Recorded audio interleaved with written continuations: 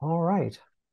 Welcome, everyone. This is Rich Gay from Missing Movies. And today we have as our guests Larry Blake, who works extensively in digital preservation and restoration.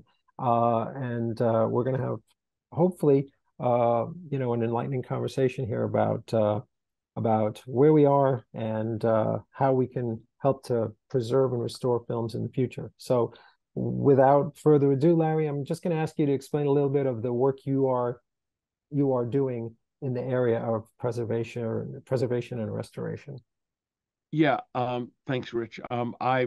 My day job and my primary job is I supervise post-production sound for motion pictures and documentaries and TV shows. That's my putative job. Hmm. But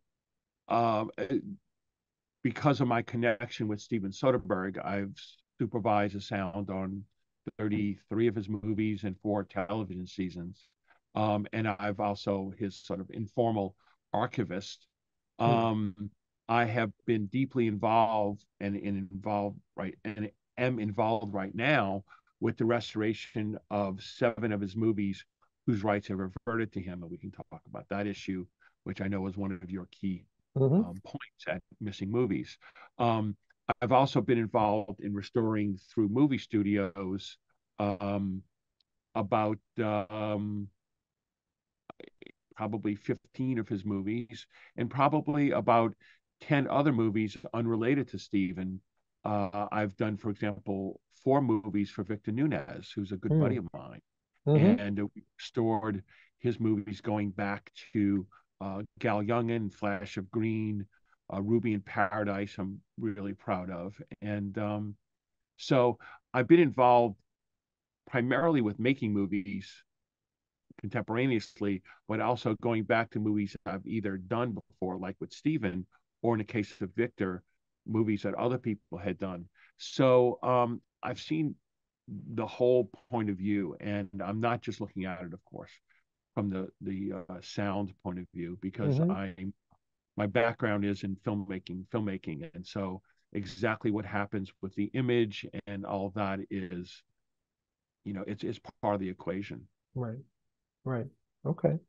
So, when you, as you approach these restorations, what are some of the obstacles? What are the biggest obstacles you run into on a technical side?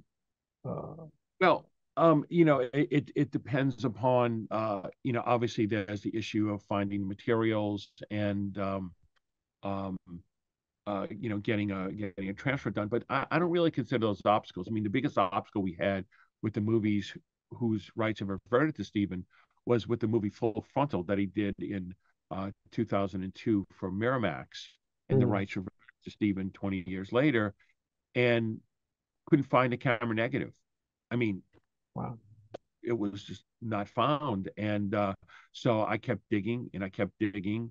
And then it was like one little mention in one Excel sheet at Photochem led to one little mention in one Excel sheet with a post production executive at Disney, which led to the proverbial Raiders of the Lost Ark Citizen Kane warehouse where the camera negative was. Wow. And it's like, I mean, these stories are that's as the TV show The Naked City. It's there are a million stories, and Yeah, yeah, this is just one of them. yeah. And that was the only time. Other than that, we have been Stephen and I like the sound elements since the get go, since Sex Lies and Videotape, which Hmm. we've restored times, most recently 5 years ago for Criterion. Um, uh, I've always kept all the sound elements, be they, and they were usually in a form of multi-track tape, and we've Wow. had all the migrated over to file, so that's not been an issue. So the issues of the act of restoring are not Hmm. are not the things, and I think that there are two big things that people need to be aware of. One is your primary mission, which I think is fantastic, which Hmm. is contractual stuff and getting that show in order, because that is something where, like the technical stuff, where people, the biggest problem is people assume too much, be it Right. technical or contractual. They just assume it's always going to be there. Yep. Um, and so what y'all are doing, I think, is tremendous, because that's certainly an underserved thing.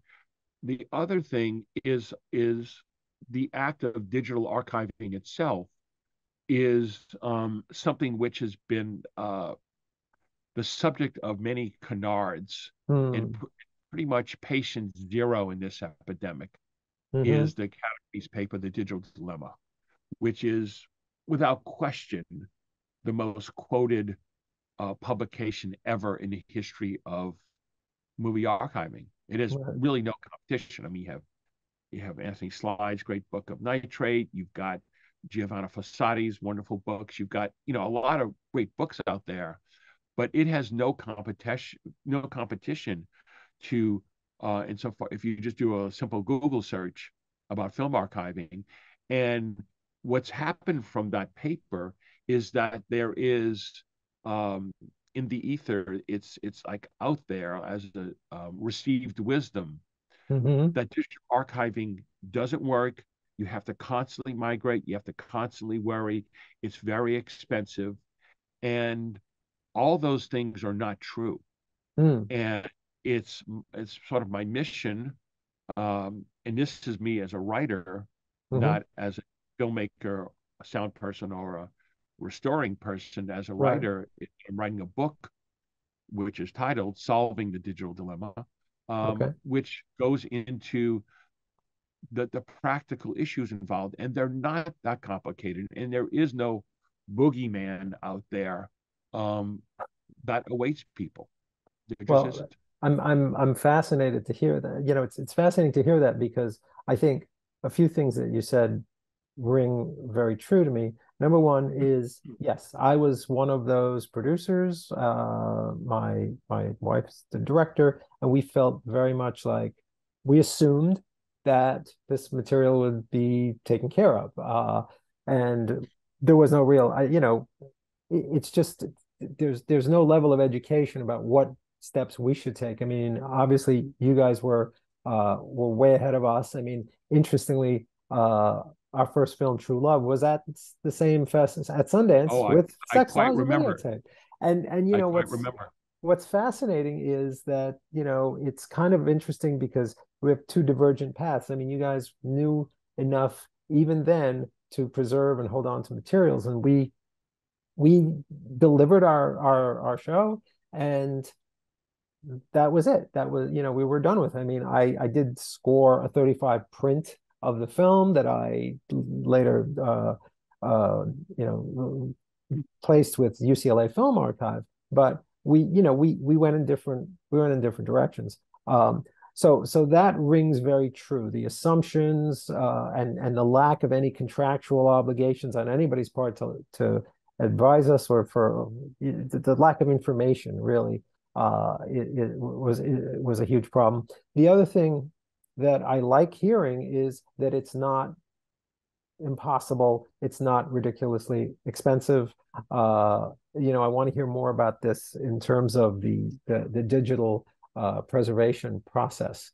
So maybe you can talk a little bit. I know Sure. about the overall topics in your book that and Yeah, like the famous line in the movie Doctor Strangelove, where General Buck Turgidson is faced with the idea that a general has gone crazy, and because of this, the whole world could end. right, And he says, "I have to admit, the human element has failed us now." And right, that's really the thing with digital archiving of movies. Let's talk right now of if you're making one today. right. It's not the issue of whether or not LTO works. It just does. Full stop. You know, just Mhm. does. Yeah. That's not the issue. It's not the tapes. The an LTO 8 tape does Mhm. not have a restore by date on it. Right, It just doesn't. right. I mean, I'm the first movie I did. Uh, that I archived the mix as I did it. Well, I don't know if you can see this. I can't Uh, really read the title. What is oh, I? it's yeah, sorry, it's Out of Sight. It's Steven's Oh, movie okay, Out of, okay, and got here it. is the effects down. And this tape restores to this day. Right. It literally in July is going to be 25 years old, and I Mm-hmm. periodically restored it as like a party trick. And Uh-huh.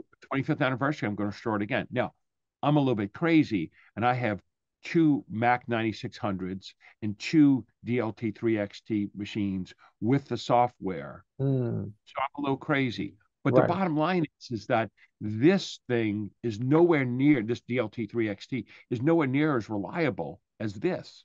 Right. And current tape, for example, this is uses an LTO 8 deck. Look, nothing Right. really special. Plug Right. this Right. into Right. a MIDI and you're golden. It doesn't require any special software. It doesn't require any special operating system. And so Mm. those need to be made clear because the again the boogeyman is stated as computers changing. Well, I'm not going to get into technical weeds, but if you write to tape using what's called LTFS, linear tape file system, I believe, Mm-hmm. um, as long as you have the driver that allows the deck to talk to your computer, it doesn't care whether this thing is connected to a Linux machine, Windows, or Mac. Doesn't know or doesn't care. Right. And Right. so this is archivally toxic. This has to have a Mac Pro, excuse me, um, a Power PC Mac. Okay. It has to have an extinct piece of software. It has to have decks that were no longer made in the year 2000. Right. So, but so that's what I'm saying is this is a worst case situation and it works. This here, there are hundreds and hundreds of thousands of these LTO 8 decks sold every year. Mm-hmm. Mm-hmm. It's not going to disappear. And the media itself has improved incrementally over the years. And Right. so anyway, Now so that first LTO that you from out of sight, that's an what is that? That's LTO this four? is not LTO. This is called DLT 3XT Oh, is the deal. Oh, form. I'm sorry. I'm sorry. This Okay. is before. This was something from the 90s. Okay. Um, and LTO format began in the year 2000. It's actually Okay. a consortium of companies, Gotcha. and it's people should look it up, and Right. it's a great thing. I mean, it leads the world of data archiving. It's just a big dog, and it's not going away. And Hmm. one point I'm going to make going forward about what people should do is they should, in addition to having multiple sets, uh, again, I'm a little crazy for Steven's movies, we make 4 sets of everything. Okay. Um, and it's really not that expensive. Um, in addition to having multiple sets geographically separated in the best tradition of movie archiving, Hmm. uh, I think it's essential that people use the cloud too. Now I know that's sort of a broad subject, Right. but the thing is that with the coldest data storage tiers in Google and Amazon and Microsoft, um, it's costing you essentially $1 per terabyte per month. Bottom line is, Hmm. if you have a complete set of data for a movie, maybe it will come to if you have full 4K image sequences, it might come to 20, 30, 40 terabytes. Hmm. Well, math, that's $40 a month. That's $500 a year. Right. That's not a lot of money. No. You want to store film cans at ProTech Vault? Yeah. Yeah. Probably going to be the same. And understand too that the cloud specifically means with respect to on the cold tiers of all the storage companies, Hmm. um, it means they're putting them on tape. They don't tell you that. Well, Right. actually, Google and Microsoft tell you that they They do. do. Okay. Amazon is like getting news out to Kremlin. Who Right. knows what they do? Right. But but the knowledge in the industry is that they absolutely do. So when you go to their Interesting. um, uh, uh, deep archive, Hmm. um, it's called Glacier Deep, I think is what they call it. Um, Okay. and or no, whatever it's called, it's sort of, it doesn't fall off the tongue easily. Right. But Glacier Deep, um, basically it's like Google, it's dollar per terabyte per month. And Right. Google's different because Google keeps it on spinning drives, like spinning drives. It's all Sure. with sharded in a data center. Right. Right. Um, Google says you have millisecond access. For Glacier Deep, they say it can be up to 48 hours, which is not an issue. I mean, if you're Yeah. vaulting your thing away by the time you get in touch with a vault, Exactly. pull it out of storage, Right. Right. So, so the point is that means that everybody knows that Amazon is backing it up to tape. Gotcha. So, I think there's no question that people should um, uh, be using both. You want to Okay. hold something in hand, Right. and you want to have something that the migration is completely not your problem. Now, when you store, you say that's in different geographic locations. What types of locations? I mean, Doesn't really matter. yeah, Doesn't matter. Doesn't yeah. really matter. I mean, as long as I have one set. One of our locations is a storage vault that I have here in New Orleans. It's a climate controlled vault, but there's no special Hmm. thing for it. Right. As long as it's not getting too hot, too humid, Right. uh, you're fine. Right. Again, this tape has been stored not in any precious way. It's been handled for a quarter of a century, and I can't wait in July, the 25th anniversary. I'm Right. going to restore it. You know, Right. you should. One thing you should not do is always store them in, like, there's a company, Turtle, that makes cases for LTO tapes, and they're cushioned Gotcha. because dropping a tape is not good. Not good. Um, Okay. so, Okay. um, but Uh, no, prior to the act of putting it on tape, mhm. again, going to Buck Turgidsen's confession, Right. is that you have to organize everything properly. Is that you Mm. have to name stuff consistently. You have to, you have to think of the three.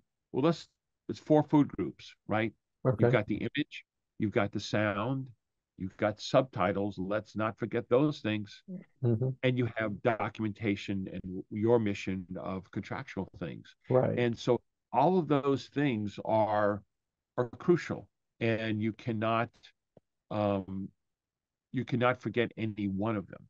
Right. That's sort of one of the problems. Again, going back to the digital dilemma and going back to when people fetishize, and Rich says no, there's no other word to Hmm. fetishize Right. film.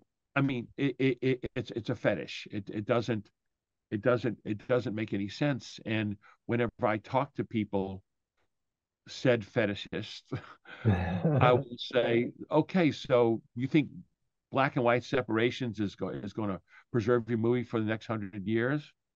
I've Right. got two questions for you. What does that have to do with sound? Right. Right. And then there's silence. You Right. just hear a pin drop. Like, Right. right, okay. So what are you gonna do for sound?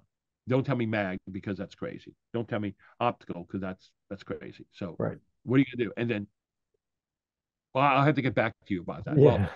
a lot of people are getting back to me. Let me just um Right. and and then the other thing is there's this sense of with film and things analog, that there's this mythical sense that it's simple and you can always restore it. Like you Right. sent off into Voyager the disc of record. Right. Um, you can always restore it, and, like, no, that's just not true. I mean, Mm. you can shine a flashlight through it. If I hear that one more time, I'm gonna go crazy. You can shine a flashlight through it. Yeah, that's great. You got a 4K pin registered flashlight. Wow, makes that. You know, it's Right. it's so all that fetishization ignores that there is, to take something of an analog nature, be it image on film or sound on mag or optical, Hmm. um, takes a great degree of spidey sense, not even spidey sense. It takes a great degree of experience that then Right. gives one a spidey sense. I mean, Right. my buddy Nick Berg at Endpoint Audio in Burbank. Nick is to me is the the LeBron James and Michael Jordan, the goat of that field, Uh-huh. and he has the approach that when he does something, this is the last time it's ever going to be touched because there's a lot of his um, his machines and all. He does his best and he's keeping them up magnificently. But he knows that in 20, 30 years, and he's a fairly young guy, Right. that certain parts are not going to be available. Right. They're just Right. not going to be available. People say, "Well, I can always make." It's like, no, no, you can't. Right. It's like one talk I gave on against the digital dilemma in 2013 at the Academy. Somebody stood up and went, "I can always build a projector." It's like, actually, no, you couldn't. You think Mm. because you what a Maltese cross movement is Hmm. that you can build a projector? No, you can't. I Right. mean, the latest projector that is no longer made, but the latest great projector was the Kineton FP series. Hmm.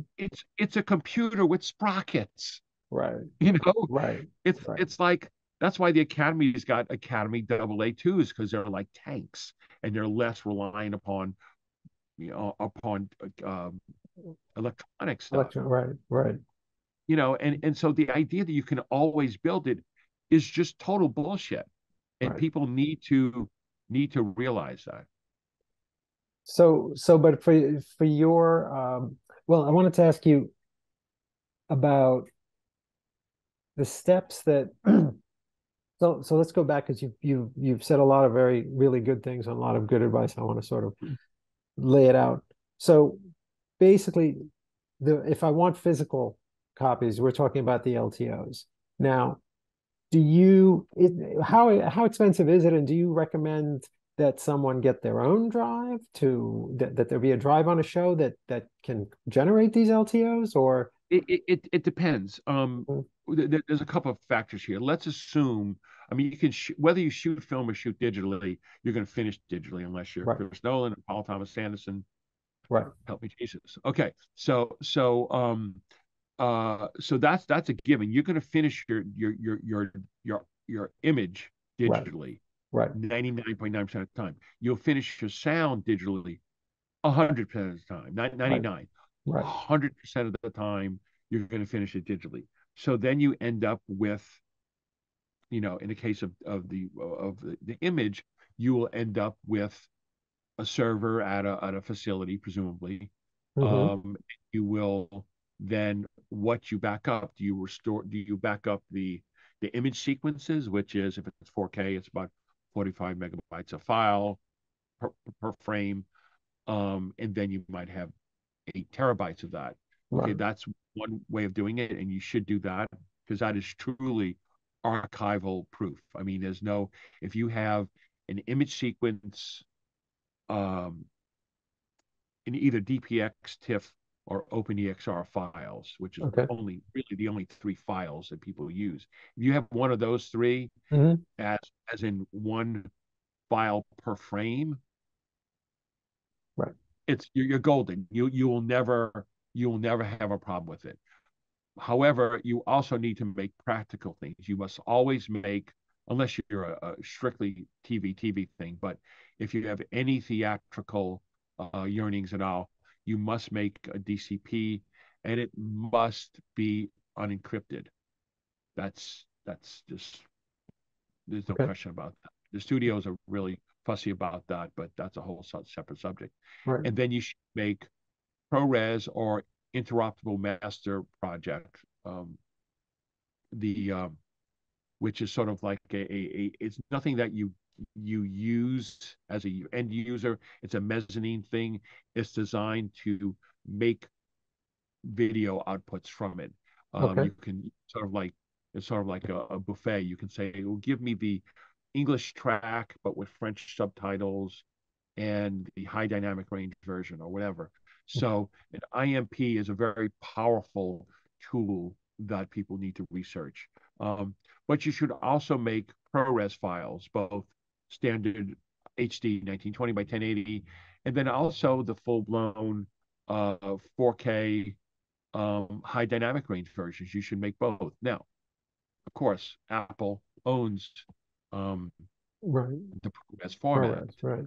and Apple could all of a sudden go, we've got $10 trillion in the bank. We don't care about this. And Right. it's very possible they would.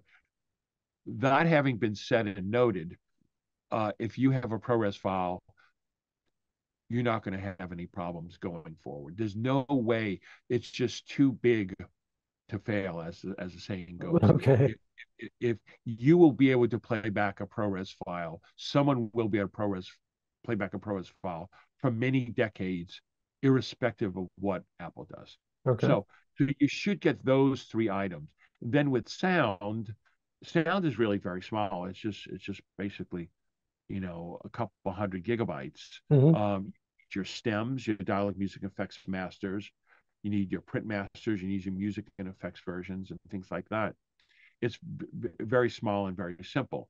Okay. The key thing is to have all the stuff organized and named in a consistent manner.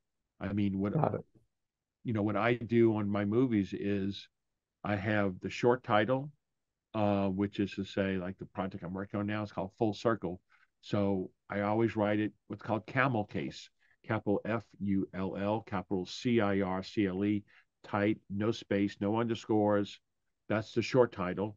Then an Hmm. underscore, and then I'll have SND for all of the sound elements I deliver. So if you do a search for anything there, you can see all the sound elements, and then it follows from there. Got it. Um, Got it.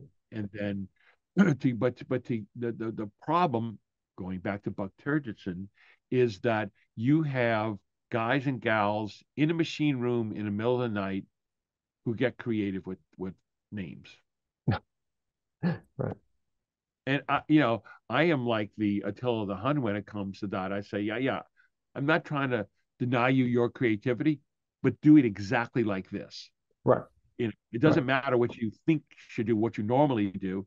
Just do it exactly like this, Hmm. and thus everything you can do a search, and everything will flow. All the sound elements, and similarly for the picture elements, full circle underscore PIX underscore, and then it would be, you know, ProRes HQ or Right. ProRes, whatever it is, with the resolution and the bit depth and the color space and so on and so forth.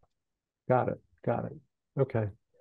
Um, but back to that question, it sounds simple enough, but it's probably not something that a filmmaker should be doing individually. But I mean, it feels to me, because again, I'm less than technically oriented, that it should be something that a post house does. But Oh how do yeah, you, yeah, yeah, absolutely.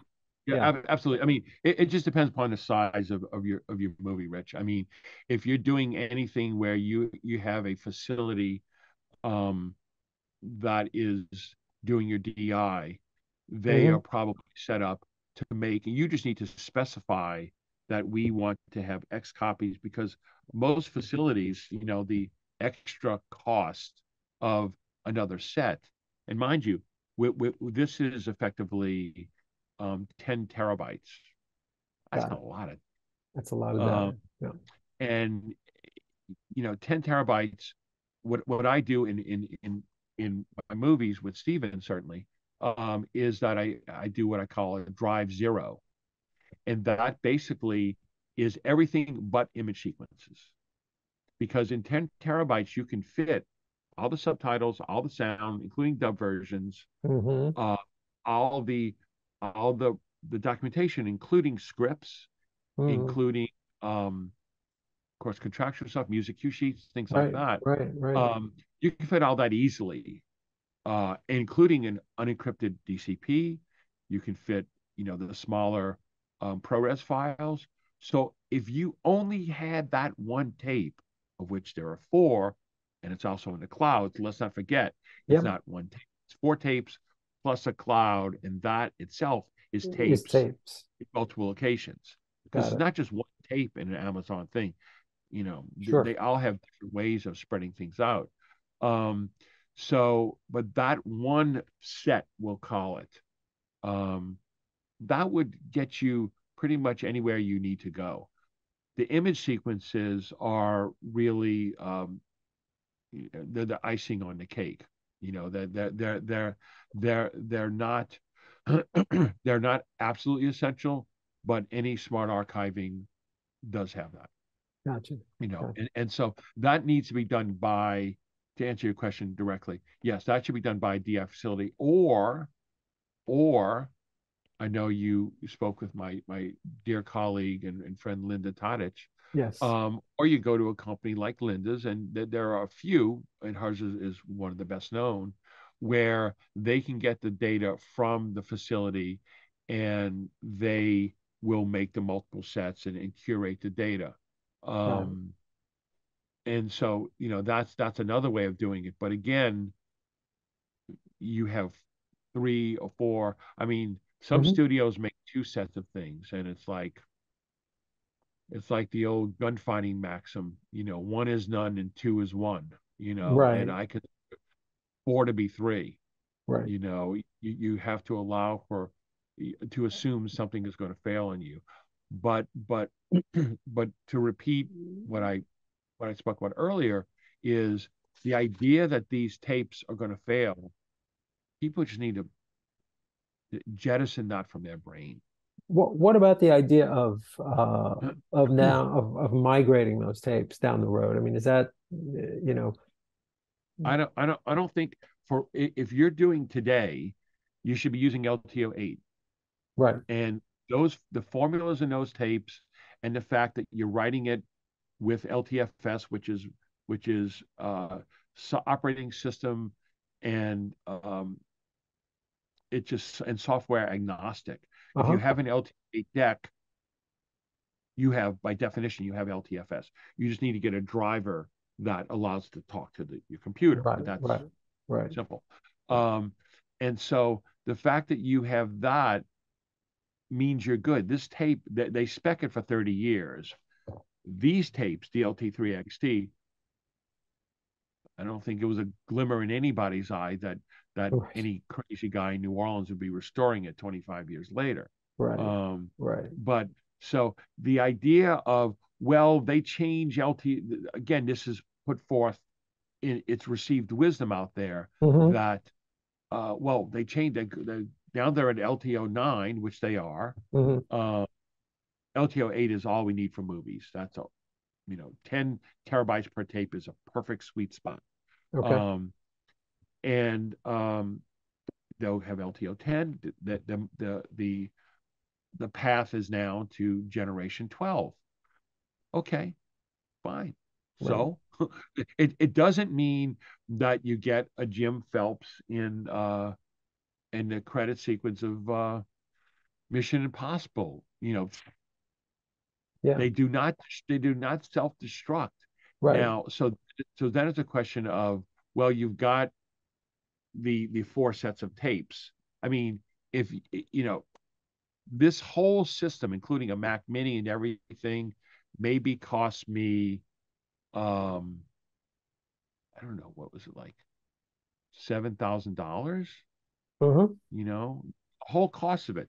But you only need, if you were a filmmaker Right. and you wanted to be looking after it yourself, Hmm. that investment will hold you for 10 years minimum.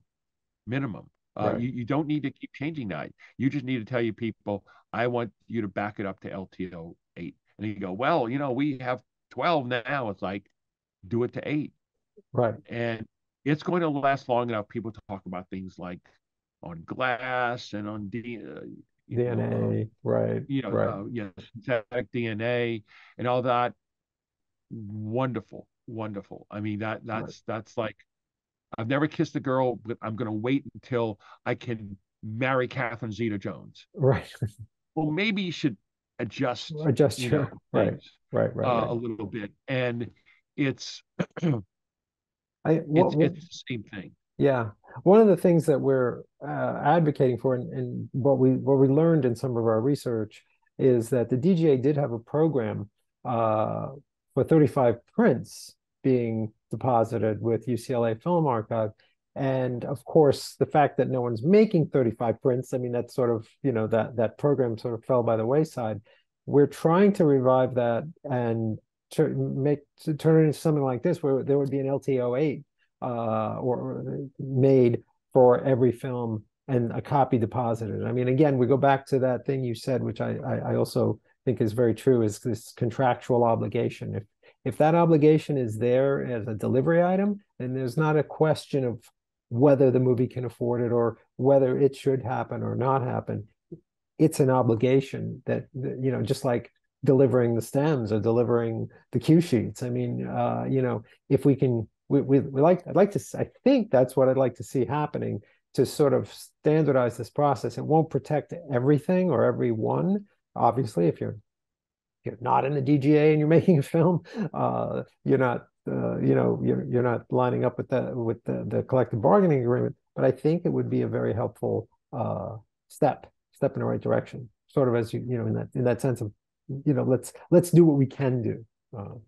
Well, along those lines, and let's now speak about movies where a filmmaker is making it on their own and there's no Mhm. studio that you own the intellectual property. So you have to get get made and get the and maybe have your own LTO8 deck. Let's talk about that situation. Um, there's a 400-pound gorilla with a tutu in the middle of the room. Everybody ignores. I'll give you 5 seconds to tell me what it is. Uh-oh. Tell me. The Library of Congress. Right, right. I've been to Culpeper, Virginia, where they have the National Audio Video Conservation Center with all the recorded sound and motion picture holdings. When and really everything that's not a book or Hmm. publication or a piece of graphic images, Right. you know, photos is stored in Culpeper. And Greg Lukow and his staff there are just great people. And one thing that a lot of people don't know, and know in your research, is there's a weird thing that's happened the past 20 years, and that is to submit something for copyright protection. Mhm. You can give them a DVD, Yes. In fact, and our and and film, yeah, our film was a VHS was delivered, and some films now are just delivered as MP4s. Um, yeah, so yeah, exactly. And yeah. and so and so people need to be a little more granular and to slice that concept much thinner. And that is to say, is to um, realize there's one thing which is the letter of the law, and then there's the other thing which is what's best for you. Hmm. And if you're an independent filmmaker and you can give Greg and his team, or give it through the copyright submission process, but it's ultimately going to end up in Culpeper, you can give them an unencrypted DCP, you give them an IMP or a ProRes HQ file, a ProRes HDR file. Uh-huh. You can give them these things, and spoiler alert, they're going to be around in 200 years. Right, right, right. It's their process. They have two data centers, which I don't know if they've switched from the Oracle T10K format, which is now obsolete. I don't know if they switched to LTO yet. They will Hmm. at some point, I think, because Oracle no longer makes those machines. But they have two data centers where they have stuff stored. They also have everything in an Amazon location too. So that stuff's going to be around forever. And if you're talking strictly about preserving your movie, full stop, Hmm. then that is, as they say on the cover of Mad Magazine, Rich, what does it say next to the price? Cheap. Cheap. That's Right, cheap. right, For right, you to give your movie to the library as I think it's technically called the copyright submission gift, right, however it's phrased. right. And don't just give them the DVD. give them an unencrypted DCP, give them the ProRes files or an IMP, what have you, and you're golden there. Mm. So the issue of an LTO tape, well, you could do that, but I think it's better expressed really as the specific digital items that you would give them. Okay. And I know the DGA has also, I think, and correct me here, they also had something with respect to um, YCM separations at any point, did At they? some point, yes, I think they did. Yeah. Yeah. Which again, they need to they need to recalibrate things. But there's just this fetishization of film. I'll say it again. I'll keep saying it. Right. That Right. people need to get a, they need to get rid of it. They Right. really need to move on from that and to understand that that if you want to preserve something for the future, you've got to do it digitally. Full Hmm. stop. And the word print, I think, is really dangerous, Rich, Mm. because you grew up with them. That's the way you showed a movie. Sure. Sure. Right, fine. Okay. But it's not the way you restore a movie unless it literally is the last thing you have. You want to scan from the camera negative, or worst case, best case, next best case would be an timed interpositive, Right. and so on and so forth. Right. Um, you don't want to scan from a print. It's just, you don't. Yeah. I mean, Yeah. that's the only thing you have. And it's also not what you want to preserve because people don't walk through the logic of a print. And Hmm. that is, have a print, you've got this one print. Right. And the projectionist threads it up wrong one time, Yep. it's a scratched print. Right. Right. Right. Pretty It's much, so which happens to pretty much has happened to pretty much every print ever made. If it was oh screened, yeah, it's probably yeah. got a mark on it. It's probably got a, yeah, and imperfections. Yeah. Yeah. And that's why back in 2018 when they had the 50th anniversary of 2001, Mm. and they were showing Chris Nolan's unrestored version of 2001 with scratches, Right. and tears because it was it was not the original negative. It was from an IP and IN, Right. and had been just in dirt in the middle. And it's like Kubrick was out of his mind with respect to wanting sharpness and resolution. Yeah. He Yeah. was out of his mind. He would literally have his own projectors at his own home steadied constantly because Right. they weren't good enough for him, his Right. own projectors. And so the idea that this image bouncing around on the screen is the way it was, well, yeah, it's the way it was, but it's Right. like saying, let's preserve the Beatles with the EMI LP, which is the only way you could hear Abbey Road in 1969. It's like, yeah, but let's go back to that master tape. Right. Because the whole thing of film fetishization is the Yeah. first cousin of vinyl. You know, Yep. Yep.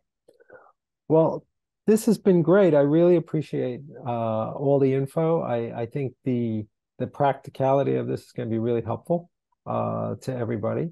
So, I just want to, do you have anything that you want to close with or well, of course, when it comes out, and who knows exactly when that will be, buy my book, Solving the Digital yeah. Dilemma. Yeah, looking Um, forward to uh, that. That because the last part of the book is actually a I don't want to call it a workbook because that would be out of it's going to be a series of Excel documents that you'll be able to obtain, and it's basically a guide to how to back up and archive your movie. The first four sections of the book will be a history of archiving, a history hmm of digital archiving, and case studies from Steven's movie Logan Lucky, which was the movie we did in 2017, hmm where really started with the process we're doing now. And then another part will be the restorations we're doing for all of his movies. That's great. Um, and so that will be a pretext to then, okay, now all that having been stated, Right. what is the best way to what's the best way to archive stuff and to That's lay things out in a very clear path because it's yeah. it's not tough and too much is made of it and there's too much there's too many canards flying around there. Right. And I'm available if anybody ever wants to contact me.